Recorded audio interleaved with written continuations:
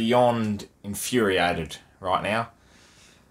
There's been so much talk for months and months, and you know what, throw in the last few years, from 2007 onwards really, the talk about the prison bar Guernsey. You know, every year we seem to have a discussion on whether or not we're allowed to wear it. We've had a massive petition. We've had games where we have been allowed to wear it, i.e. the round 2 showdown in 2020, the round 23 game against Carlton in 2013, 2014 the elimination final against Richmond, and that was a farce too.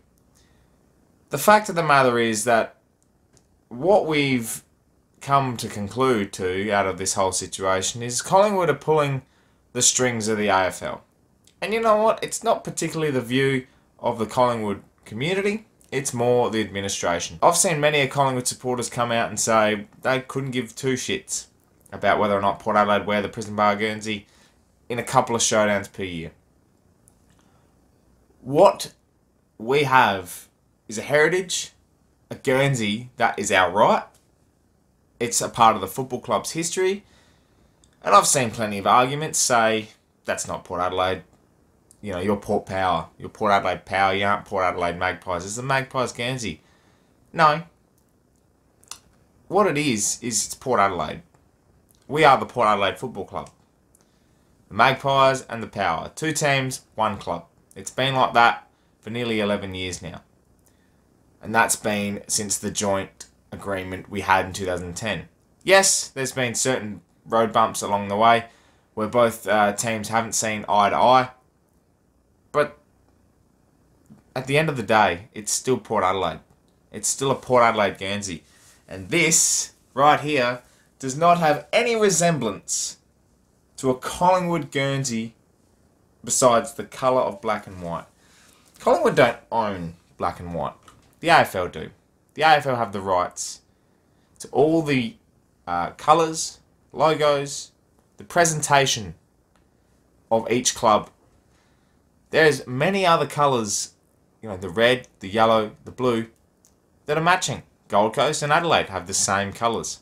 West Coast have the same colours as a Gold Coast away strip. These colours all mix in to different variations of a club.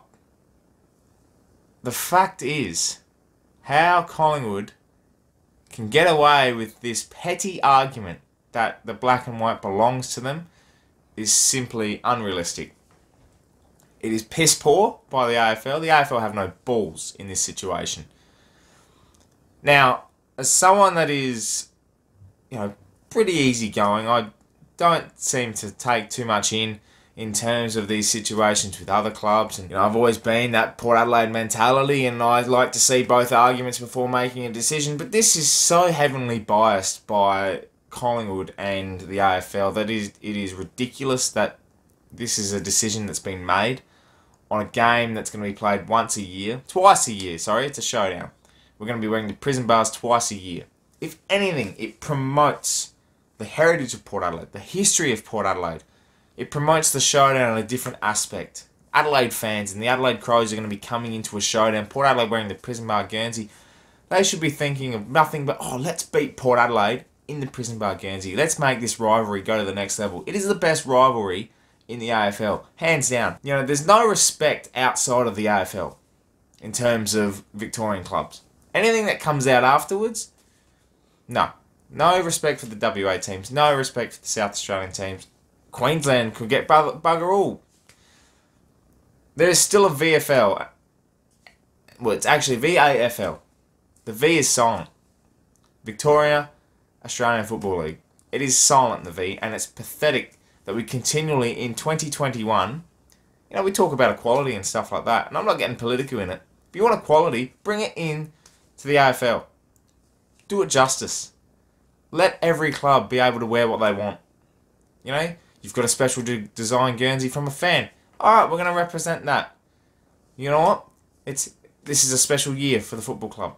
Not just Port Adelaide. You know, some random, whatever club has a special year, has a special date or something, and that Guernsey was represented 50 years ago. Let them wear it. You know, it is this pettiness that this AFL, the AFL is so corrupt. in this situation. And what really pisses me off is the argument that Eddie Maguire has and the fact that he still thinks he's relevant in the game. He's not relevant. I have more relevancy than Eddie Maguire, and I'm just a small YouTuber. He has no relevancy. He has no part in the game. He's lucky he's still got his gig at Footy Classified on Channel 9. It's pathetic that clip and that clip as well, that pissed me off. I struggled to sleep because after watching that, my blood pressure was through the roof. The fact that we had this agreement that in every year from then on, Port Adelaide could wear the prison bar Guernsey in a heritage round. And the AFL and Collingwood in particular knew this before, and Port Adelaide did not know this statement, that there would be no heritage round after 2007. It was getting scrapped. So they blindsided Port Adelaide into signing this agreement, fully knowing that 2 out of the 3 parties knew that there would be no heritage round. That is a very corrupt and very disrespectful agreement. The contract does state, we can't put a retail item, sell it as a retail item for Port Adelaide fans. We did that in 2020, and it was the #1 selling AFL merchandise, piece of merchandise, out of everything. More was sold of the prison bars than it was of any premiership merchandise for Richmond. That's how big and that's how mega this whole thing was. The fact is, Collingwood are a joke when it comes to their administration.